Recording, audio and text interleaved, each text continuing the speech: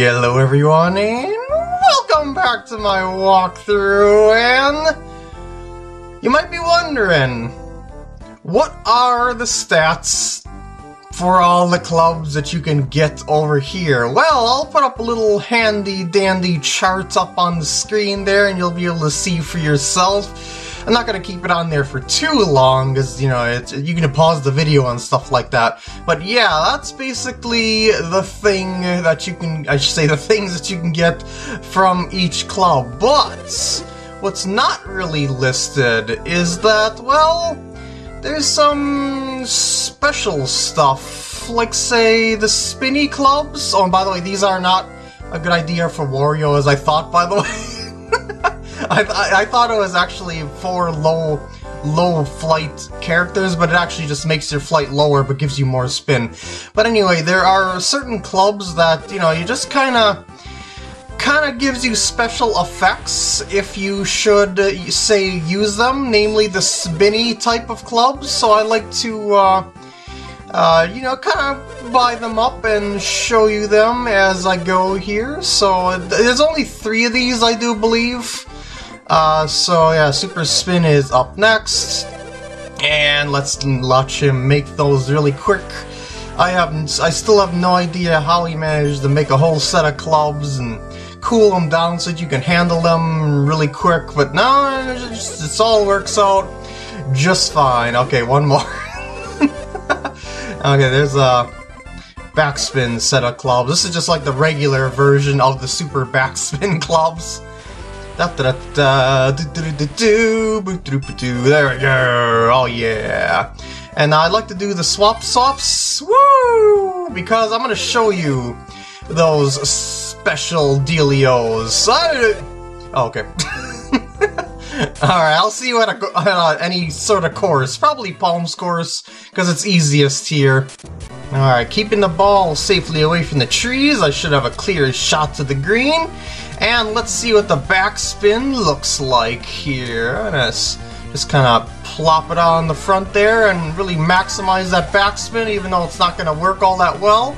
And just to see what it looks like. Come back, ball, show us what you're made of. Woo! Actually, that looked pretty ornery. I mean, ordinary. Why did I say ornery? I don't know. I thought there was a special backspin effect for these particular clubs, or maybe it's just when you use regular backspin. Hold on, I'll see here really quick just to kind of plop things along. I'll just use the regular backspin. I don't know if it'll actually show on the drive though, but we'll see once we get up to the green. Not all clubs do have a special effect, but it's the spin clubs that do have the effects. So let's just see here, and I do regular old backspin here to control the run out and everything like that as usual. You know, this dealio, and yeah, maybe it's a little more flary, I don't know.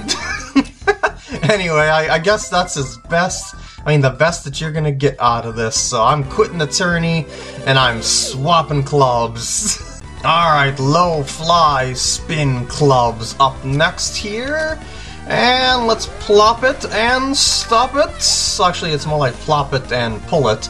But let's see what they look like on the backspin. Okay, maybe it's, I don't know, it doesn't really seem all that special if you ask me. Super backspin time! Well, super backspin club time, I should say. Using the super backspin special dealio. Let's see what this looks like. Oh, jeez! That one actually has got a special effect. It was like little fireballs, although that might have been because it was just moving so quickly. But yeah, there we go. Now we finally get to see some sort of special effect, so I'm out of here. I'll come back to the story mode in just a bit. But for now, I am going to go to the main menu, because there's some other stuff that I'd like to show you around here. Like, look at this stuff here. Remember I was saying that you could exchange clubs with peeps? Yeah, that's the multiplayer aspects of the game. Well, one of the multiplayer aspects of the game. You can also turn the music on and off, but why would you want to do that? That sounds crazy if you want to turn it off. Oh yeah, you can also delete your save data, but not right now. Not right now, but I will show you something regarding this a little bit later. Anyway, taunt and support editor. Now, you'll notice that you can actually change, the stuff that they say. Look at that. And what is this stuff that they say? Well, this is on your opponent's turn, basically. Like, if you are, like, these are sort of kind of taunts type things, to kind of psych out the opponent, and these are the old encouragement type buttons. So when your opponent is playing, like via link cable, you can press these buttons and they'll pop up on the screen to either encourage or distract them. In fact, I think they could all distract your opponent in all honesty, but yeah. And these taunts and supports are also different for Neil and Ella, so I'll put up a little thingy also of Neil up on the screen there, of all the different taunts that he's got, and yeah, there we go, that's pretty much good enough, I would say. Okay, so that is done for the showing. Now for the records. This is just another place to see what the poop your stuff is going on with the story. If you're not in the story mode and you're kind of thinking of what you want to do one day, you're like, did I finish all the story stuff, or did I finish all the quick game stuff? I don't remember. Well, I can just go through all this stuff and check it out. And I like to show you this here. These are all the ones that I got on just playing the Game Boy Advance, like not linking to the GameCube. Notice the pattern? Notice the pattern? So yeah, every other hole is unlocked, of a star hole when you do a specific thing that I already covered, when you do some Toadstool Tour linkages. And now over here at the highlights, you can actually replay stuff that you have done. Like, say, remember that birdie that I got over here? Well, we can rewatch it anytime we would like to. Well, unless it deletes itself. But what you can do is choose to lock it down, like so it doesn't delete. Like maybe you had some sort of spectacular hole or a spectacular shot that you want to save for all of eternity. Well, you can press the R button on whichever hole that was and lock it, and then you shouldn't have any sort of deletion problems unless the game itself deletes completely. But yeah, so maybe it's not for all of eternity. But yeah, so you can replay stuff. But now you notice I never got a hole-in-one in the Albatross in this walkthrough. Now that's just a shame, isn't it? Well, I know exactly how I can do that. So first off, I'm gonna go and swap the clubs. You can actually swap and have different, this is something I wanted to show you earlier, but you can actually have different clubs for different, different club sets for different ranges. Like your wedges can be your super spins, and your irons can be the low flies, and woods can be the backspin if you're, trying to hold stuff at a distance. But I'm just going for the straight here. Because namely, I'm just going over to the training mode here. Now, I'll start with the hole-in-one here. Just kind of pick something that looks not so intimidating. Like, say, maybe Ocarina Green. And you could even, swap around stuff. And look at this. You can switch around the back tee, normal green, tourney green, pin locations. I like that one, though, for the sake of this test. Or I should say to show you stuff and whatnot. So as you can see in practice mode, you also get an idea of the bounce, assuming that everything goes exactly as planned. Like a miss hit like that won't exactly go all that well. So yeah, the practice mode does kind of have a way of allowing you to sort of tell how the ball is going to exists when it drops on the green. That was actually a pretty bad example for trying to get a hole-in-one here. So maybe you guys should try a different hole here, and then we just kind of do something a little bit differently here. I'm gonna actually go like back over to. This is gonna be trickier than I thought, isn't it? Let's see if I can get a hole-in-one out of this sucker, though, eventually. I just don't want it to go too far here, because it's just going to bounce over the hole, so I'm going to control it with the regular backspin here. And no, not quite. You know what? Maybe what I should do is go over to, oops. Yeah, the Elf Short course. And then, like, work on the first hole here. I can just kind of roll it up there over and over until I get it. So let's try it here. Now it's a little bit of a mishit, but it might not matter at such a short distance. Let's see here. Oh, yeah! Of course, the first time I come back here, I get it. Okay, so, what I was thinking of doing is just, like, re-hitting as many times as I need to when I find a hole that I like to work on getting a hole-in-one on, but I don't have to! Now, as for the Albatross, I think I'm gonna go over to Marion Hole 18, because this has got a pretty simple setup for the most part for a hole, and I'm gonna try and get it up as far as humanly possible. I don't know if I can pull this off, though. All I want to do is just get as much distance as I can out of this to try and power through all the obstacles and maybe get on the green in 2 and chip it in. I think that's going to be in the water. No, I'm gonna re-hit that. Okay, wait a second. Oh, I just want to get past all the junk there, if you don't mind here. Oh, that's gonna be in the water. Obviously, these are riskier shots than I would typically take, but, wait, no, that's not in the water. Oh, okay, fairway. I will accept this, and now I will see if I can make it in. Now, this is why I chose this hole, because it's got this flat spot here at the default pin location. And let's see if I can get this sucker to go in here. Might take a bunch of tries, of course, but that's what the whole re-hit thing is for, to show you what it's all about. And yeah, that one was seemingly under hits. Re-hits. It'll take me a couple tries, I said, so don't worry too much here. I'll get it eventually.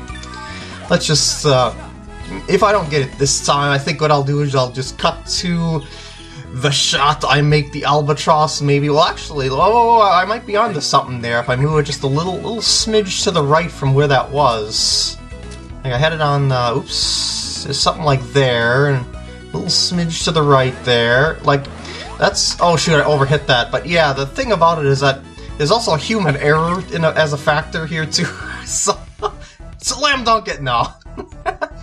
Okay, maybe I will have to cut until I get it.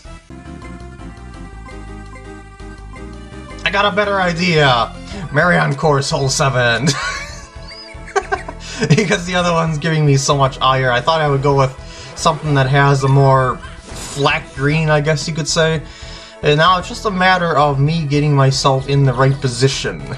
And by right position, I mean I can't have one of those 2 trees in my way, so I'm gonna re-hit that one. And let's see if I can actually go and get past those trees, like bounce off the fairway or something, and then, oh shoot, that's severely under hit.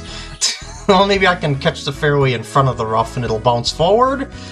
Oh, that's exactly what happened. Go, ball, go, ball. I don't think that's good enough, but let's see here. No, that is not. That's okay, though. I'm gonna go and do the same sort of shots, only maybe with no spin. And just kind of let it bounce and do its own thing, because that cursor looks like it's gonna lead me into a good position there. I don't know if that's good though, but we're gonna see. I guess we are. Okay. Now, so for the second shot, I'm gonna try, I guess, and run it in. I guess. I think the cursor is aiming directly at it, so let's just go ahead and try and top spin it in, just in case it ends up a little short. Because that line is only really an estimation of sorts, so yeah. Oh! And Albatross is basically like a hole-in-one, except, well, yeah, just says Albatross instead of hole-in-one. Alright. Now,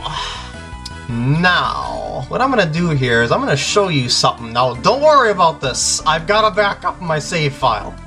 So everything's okay. But I am gonna delete this.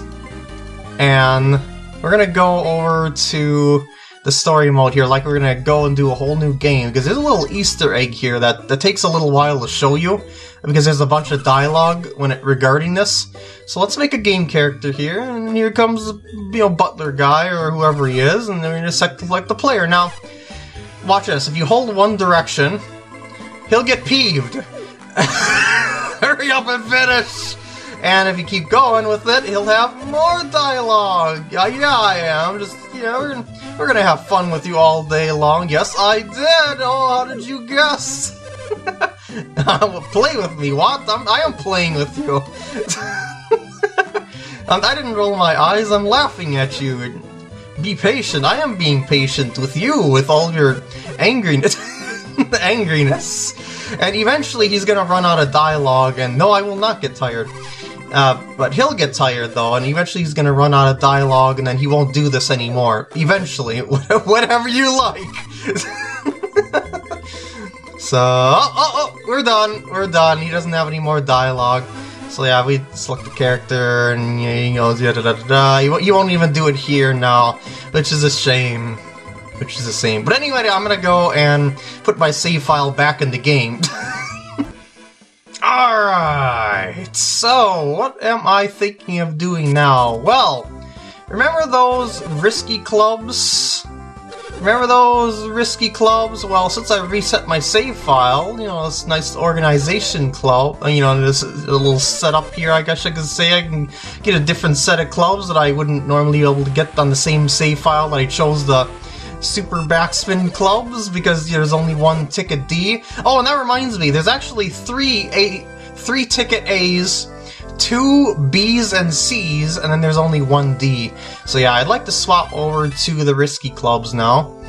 And now, just for the fun of it, I'm gonna show you the power of these clubs, even though they're incredibly risky.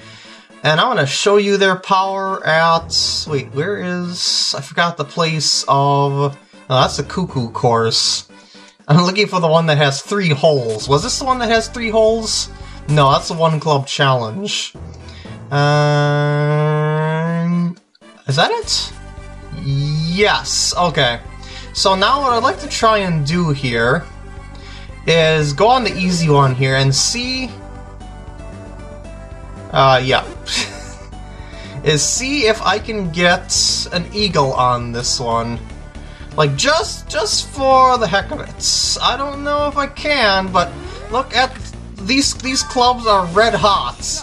And if you miss hit with them because of their incredibly weak impact area, you're probably gonna go out of bounds. I'm just kinda... I don't think I can eagle this one with my current drive distance, so maybe I won't be able to show this. But at the very least, I can show you what these things can do, I guess, when they are hit properly. I mean, if you hit them just right, like that, your ball is going to soar with their 40% increase in power. Because I just had a 393-yard drive there, and yeah, so yeah, I can't reach the green in 2 with my current drive distance, which is total shame. But alas, I was able to show you the clubs after all. I don't know how this is gonna be because I'm in the... oh, I managed to actually... I was gonna say, I don't know how it's gonna be because if you miss hit there in the rough, that's gonna really go offline. Even worse than off a tee. Actually, I think I'm in pretty bad position now. Well, maybe not. But yeah, as you can tell, since I've got so much power here, you can sort of kinda get yourself to go in places that you wouldn't normally be able to go in the same amount of shots. But the issue is that your shot is really, really off when you miss hit on the impact area on the gauge. Like, look how far back I ended up on that pooper. And yeah, I'm gonna try and run this over to the hole here and see if I can get... well, So yeah, they're extremely hard to use, but they have potential to do some crazy stuff. Oh, I actually managed to get it in there. And there's an eagle. But yeah, no matter what you get, it'll always say complete. But it's just a thing of that you can come back here and challenge yourself to try and get as low a score as possible with these clubs among other places because these things are really ridiculous clubs. So, yeah. Another thing that you can do with these clubs is that you can actually swap them around in the actual main game here. Like let's say we're gonna order. Where's the super? There we go. Super straight clubs. Now, if we were to say. This is kind of an awkward setup here, though, but this is like something that experts could do if they would really like to see how low they can do their scores and whatnot. So I'm gonna say no to that, and instead go to the change clubs, and here is where you can change the defaults of your character. Now, in this case, I'm gonna go for Super Pow, and then for regular clubs, I should say for irons, I'm gonna go for the basics, and then for the wedges, I'm gonna go for the super straight. Now, obviously, this is going to cause there to be pretty large gaps between the clubs, so you have awkwardness between the club distances. So, what can you do with this? Well, the thing about this sort of setup, and this is the setup that I did when I got that record on that Bowser special Nintendo Tournament Championship thing, is what you do is, if you should miss the green, you have the super straight shots, you have the super straight clubs to give you that right trajectory to try and get the ball in on a chip-in. Seriously, that was my plan, and it worked. Now, it's not a guaranteed thing, mind you, but it made it a whole lot easier when I was playing it on Toadstool Tour. Now, let's just say, for instance, I'm gonna miss the green here. I'm gonna purposefully miss the green back over here, and then yeah, just gonna go over the back, and then I'm gonna be like, oh no, I missed, and then yeah, and then I gotta hit back into the hole if I want to get a really low score. So now I've got my super straight clubs to do my bidding here. And then maybe I can get this to chip in because I've got the super straightness, and see, it works. But the thing about this is, if you are, say, coming up to a par 5, and you're expecting to have a straight shot like with an iron or something like that, but you end up further away than you think and you have to use a wood. If you were expecting a straight shot and you have to use the 4-wood, and there's a tree over in your ball's trajectory, you know, the way that it bends, you might have yourself a problem. So you might have to, you know, sort of kind of plan for that possibility as well. Or just hope for the best. So a setup like this is in itself its own risk, but it does have its own benefits. And that is what I aim to take advantage of when I'm really aiming to get an extremely low score. So this is what I was aiming to do here. I actually think I used just the regular straight clubs, not the super straight clubs. But I don't really think it matters, because the whole idea is just to make your ball straighter, so that you can get your ball into the hole in as few strokes as possible if you miss the green. So in that case, I was just able to kind of birdie along. Okay, now this might be a good situation to explain the difference, that you might like have a transition point between the two. Like, okay, I'm gonna hit my drive over here, and I think this will end up being about what I'm looking for, to show you what I mean here. Okay, so I got a tree that would be in. Oh, okay, it is. I was gonna say it's in my way if I was using the Super Pow clubs, but if I were to actually end up going with those Super Pow clubs and I ended up straights. Actually, it probably wouldn't matter either way because that tree's in my way, but what I'm saying is that the Super Power clubs have the way of allowing, kind of putting you in a situation where you're between the 3-iron and the 4-wood, and you could sometimes end up having to hit an awkward spot of the gauge, or you have to hit around the tree using something at the bottom right corner, like changing the shot like I showed you before, you know, make it a draw or fade on command, that sort of thing. But the thing about it is that you won't exactly know when that's gonna happen because, you know, human error and mishits and stuff like that.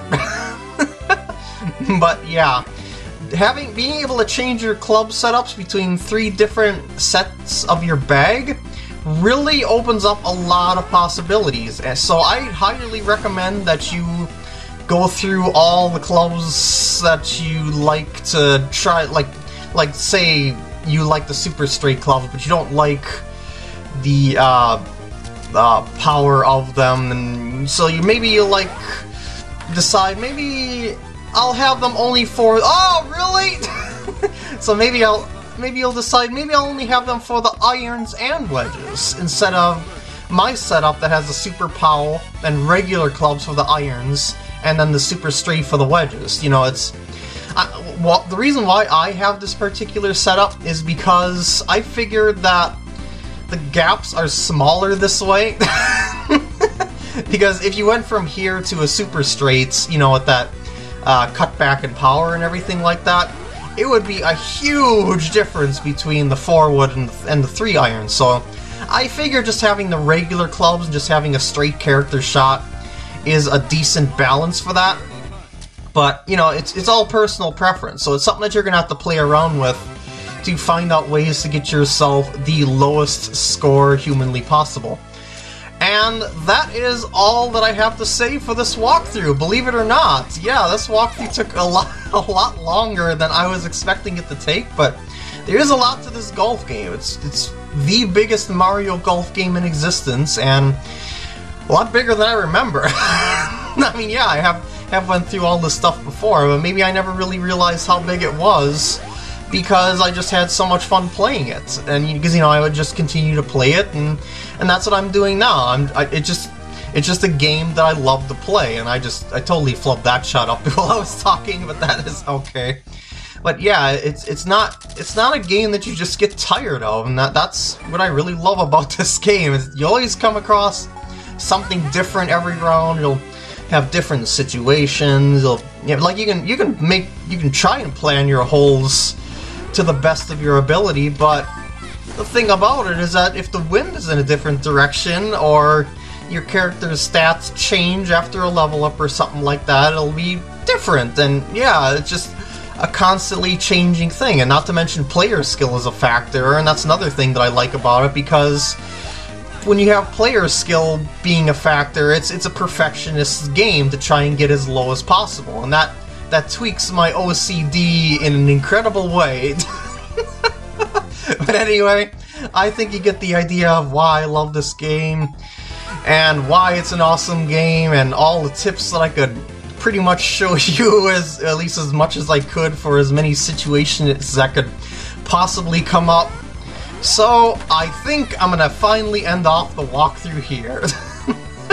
I hope you enjoyed, and I will see you in the next walkthrough. Still not golf season, though.